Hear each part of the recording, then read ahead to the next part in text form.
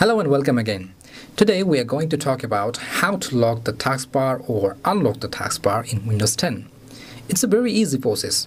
So let's get started then. Well, you can try two processes to lock or unlock the taskbar. One is from the taskbar and one is from the going to settings options. So let's try with the first one. Just go to the taskbar and right click on it. And then you will find the option lock the taskbar. Just click on it and it will lock the taskbar. And you try moving it, it won't move because it's been locked. Again, if you want to unlock the taskbar, just again go to the taskbar and right click on it. And then just again lock the taskbar, unmark this. And then you can move it from the right, from up, from left, and even from the down. So that means it's been unlocked.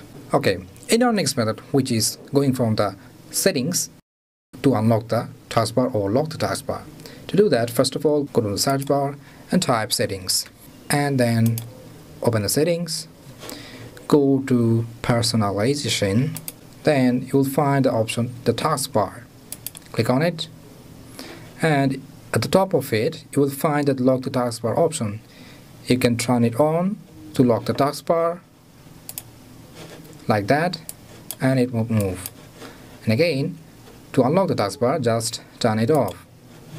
And then you will have your taskbar moving again. See? That's how easy it is.